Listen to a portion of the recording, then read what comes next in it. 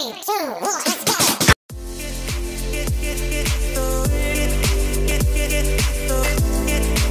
Fundamental position of arms and feet.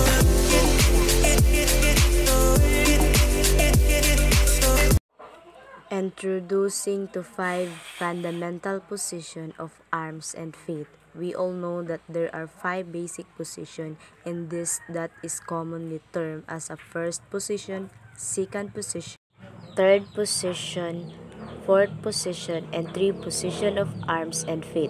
Without further, so let's get started. Okay, so let's start with the arms position. Now, first position, you have to raise your hand, both arm in front of you. Slightly bend your elbow and make sure that your hand is facing on your chest. The fingertips is about an inch apart. Now for the second position, the arm of have to raise your both arm sideward.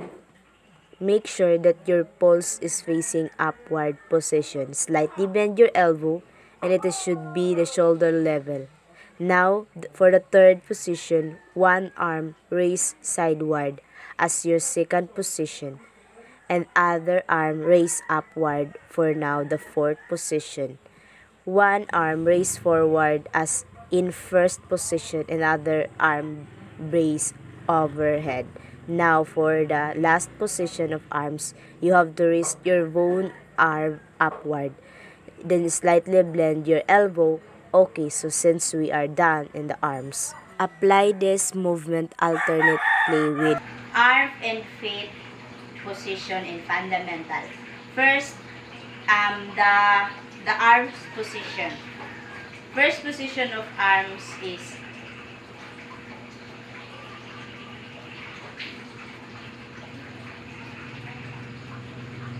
the second position of arms.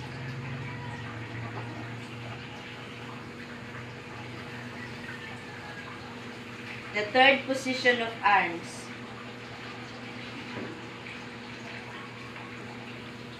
The fourth position of arms.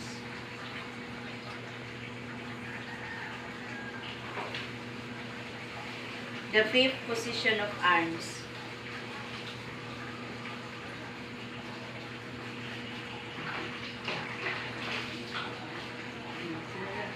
And now we are done the position of arms. Let's proceed the position of feet. Now let's proceed our feet position. Now for the first position of feet, heels close together, toes apart with an angle of about 45 degrees. Now for the second position of feet, straight side board about the piece or the 1 foot distance. Now for the third position of feet, heel up 1 feet, close to the each step of other foot. Now for the fourth position of the feet, 1 foot in front of other foot, puppets distance. Now for the last position of feet, heel of front, foot close to big toe of rear foot. Okay, so we are done with the fifth position. Apply the movement alternately. First position of feet.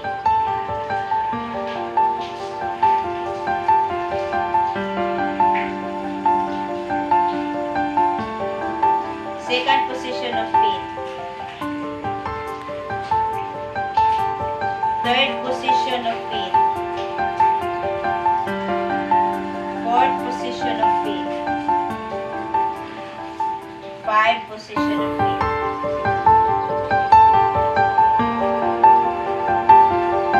Okay, let's combine the 2 basic position of arms and feet.